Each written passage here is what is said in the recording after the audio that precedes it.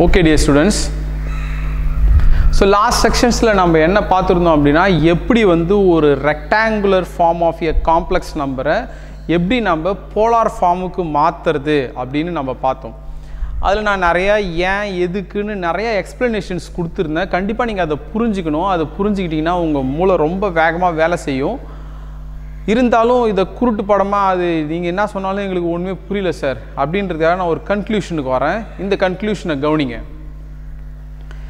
ஒரு போலார் ஃபார்ம்ல இருக்கிற காம்ப்ளெக்ஸ் நம்பர் எப்படி இருக்கும் அப்படினா r cos θ plus I sin θ இப்படி தான் இருக்கும். ஒரு போலார் ஃபார்ம்ல இருக்க காம்ப்ளெக்ஸ் நம்பர் இப்படி தான் இருக்கும்.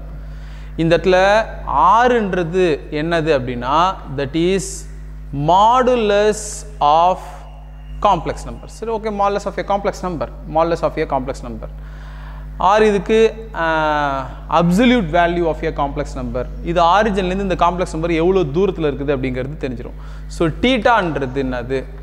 இது வந்து augment of a complex number இல்ல amplitude of a complex number அப்படினு இதுக்கு ரெண்டு பேர் உண்டு. Amplitude, augment of the complex number. நான் ஏற்கனவே ஒன்னு சொல்லிருந்தேன். அடுத்து principal argument அப்படினா என்னது?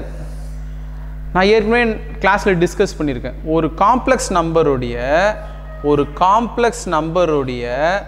ஆர்குமெண்ட், ஒரு காம்ப்ளெக்ஸ் நம்பர் எக்ஸ் ஆக்சிஸ் கூட என்ன ஆங்கிள் ஏற்படுத்துதுன்றதை கண்டுபிடிக்கிறதுனா அது வந்து மைனஸ் பையை விட பெருசாக இருக்கணும், இல்லை பையை விட சின்னதாக இருக்கணும், ஈக்குவலாக இருக்கணும். ஸோ ஒரு பக்கம் ஈக்குவல் இல்லை, ஒரு பக்கம் ஈக்குவல் இருக்குது. ஓகேவா? ஸோ இதுதான் வந்து பிரின்சிபல் வேல்யூ. ஓகேவா? நல்லா கவனிங்க.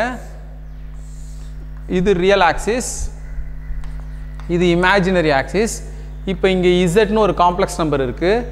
இது எக்ஸ் ஆக்சிஸ் கூட என்ன ஆங்கிளை ஏற்படுத்துது அப்படின்னா π/4ன்ற ஒரு ஆங்கிளை ஏற்படுத்துது அப்படின்னு வச்சுக்கலாம். ஸோ அதை நான் ரேடியன் மெஷரில் சொல்கிறேன்.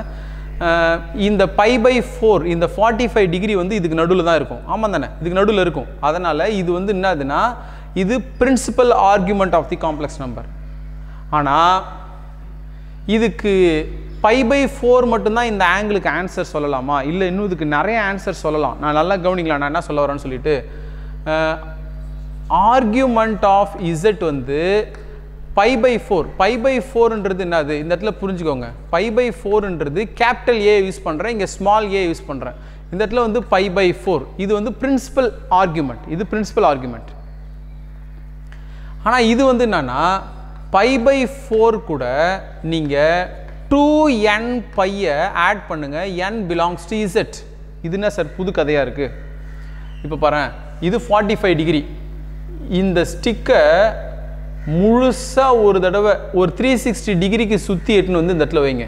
360 டிகிரினா என்னது? 2πக்கு சுற்றுங்க. 2πக்கு சுற்றி எட்டுன்னு வந்து இந்த இடத்துல நிறுத்துங்க. அப்படின்னா என்ன வரும்? இது வந்து 360, இது ஒரு 45, அப்படின்னா வரும்னா 501. இதை 405 டிகிரின்னு நீங்கள் சொல்லலாம். அதுவும் argument of the complex number தான். ஃபர்ஸ்ட் ஒரு 2πயை கூட்டினீங்களா, அடுத்தது என்ன செஞ்சிடலாம்? இதில் n = 1 போட்டிங்கன்னா 2π ஆட் ஆகிடும். n = 2 போட்டிங்கன்னா 4π ஆட் பண்ணலாம். 4πனா என்ன அர்த்தம்னா இந்த ஸ்டிக்கு ஒரு தடவை, அதுக்கு அடுத்தது 2 தடவை இது சுற்றி இந்த இடத்துல வந்து நிற்கிதுன்னு அர்த்தம். ஓகே, ஸோ இது வந்து ஒரு தடவை சுற்றிடுச்சு, அதுக்கப்புறம் இன்னொரு தடவை சுற்றி எட்டு வந்து இங்கே நிற்குது அப்படின்னு அர்த்தம். ஸோ இது கூட இன்னொரு 360 டிகிரியை கூட்டலாம். அப்போ இது 5, 6, 7.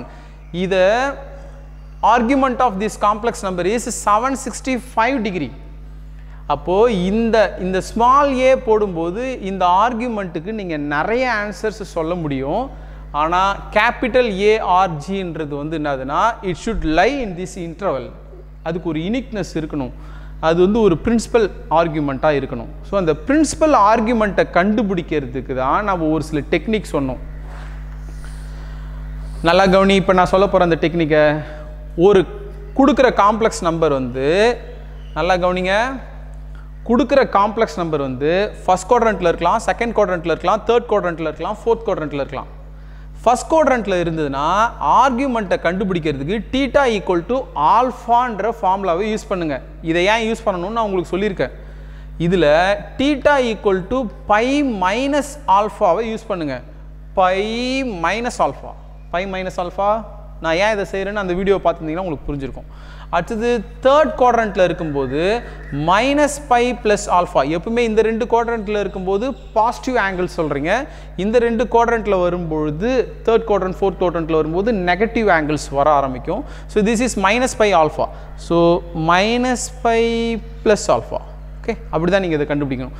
அடுத்தது இந்த இடத்துல என்னன்னா theta equal to minus alpha. ஆல்ஃபான்னு சொல்கிறீங்களே, அந்த ஆல்ஃபா என்னது sir? What is that alpha? Alpha is equal to tan inverse of modulus of y by x. அதாவது tan inverse of modulus of imaginary part of z divided by real part of z. So இது வந்து imaginary part of that complex number and this is real part of this complex number and you don't forget to put the modulus. இப்படி தான் நீங்கள் ஆல்ஃபாவை கண்டுபிடிச்சிக்கணும். So இது வந்து ஒரு குருட்டு படமாக நம்ம தெரிஞ்சுக்கிறது. ஃபர்ஸ்ட் குவாட்ரண்ட்டாக இருந்தால் இந்த ஃபார்முலா யூஸ் பண்ணு, செகண்ட் குவாட்ரண்ட்டாக இருந்தால் இந்த ஃபார்முலா, தேர்ட் குவாட்ரண்ட் ஃபோர்த் குவாட்ரண்ட்டாக இருந்தால் இந்த ஃபார்முலா. எப்போ பிரின்சிபல் ஆர்குமெண்ட்டை கண்டுபிடிக்கும் போது மட்டும். அதுக்கப்புறம் அது கூட நீங்கள் 2π 4π. ஓகே, ஸோ இந்த ஸ்டிக்கை வந்து நீங்கள் என்ன செஞ்சீங்க, இப்போது 2πனா என்ன அர்த்தம், ப்ளஸ் 2πனா என்ன அர்த்தம், இதை கவுண்டர் கிளாக் வைஸில் சுற்றி எட்டுன்னு வந்து இங்கே நிறுத்தலாம். சரி, இப்படி சொல்லலாம்ல, இந்த ஸ்டிக்கை இப்படி சுற்றிக்கிட்டு வந்து இப்படி நிறுத்தலாம்ல, அந்த இடத்துல நிறுத்தலாம்ல. அப்போ என்ன செஞ்சுருக்கீங்கன்னா, இப்போது முதல்ல 2π ஆட் பண்ணணும். இப்போ என்ன செஞ்சணும்னா -2π ஆட் பண்ணுங்கள். -2πனா ஆங்கிளில் நெகட்டிவ் வருதுன்னா என்ன செய்யணும், அந்த ஆங்கிள் வந்து கிளாக் வைஸில் அந்த ஸ்டிக்கு சுற்ற ஆரம்பிச்சிடணும். அப்போது இன்டீஜரில் -1 இருக்குல்ல, இந்த இடத்துல -1 நம்ம போடலாம்ல. அப்போ -2πனா அந்த ஸ்டிக்கு என்ன செய்ய ஆரம்பிச்சிடும், இப்படி சுற்ற ஆரம்பிச்சிடும். இப்படி சுற்ற ஆரம்பிச்சு it will come here. Hope you will understand what I am saying. ஓகேவா? ஸோ இந்த டெக்னிக்லாம் எதுக்கு அப்படின்னா, இந்த கேபிட்டல் ARGயை கண்டுபிடிக்கிறதுக்காக மட்டும்தான் இந்த technique. Okay, so this is the principal argument. ஆனால் ஒரு காம்ப்ளெக்ஸ் நம்பருடைய ஆர்குமெண்ட் வந்து you can say infinite number of answer. ஆனால் அதை டிஸ்டிங்யூஷ் பண்ணி காட்டுறதுக்கு ஸ்மால் ARGயும் பிரின்சிபல் ஆர்குமெண்ட்டை கண்டுபிடிக்கிறதுக்கு தான் இந்த டெக்னிக். கேபிட்டல் ARGயை கண்டுபிடிக்கிறது தான் இந்த டெக்னிக். சரி, நம்ம இப்போ இந்த டெக்னிக்கை யூஸ் பண்ணி ஒரு சில காம்ப்ளெக்ஸ் நம்பருடைய ஆர்குமெண்ட், பிரின்சிபல் ஆர்குமெண்ட்டையும் அதுக்கப்புறம் மாடுலஸ் ஆஃப் தி காம்ப்ளெக்ஸ் நம்பரையும் கண்டுபிடிக்கலாம். Okay, will see in the next video. Thank you.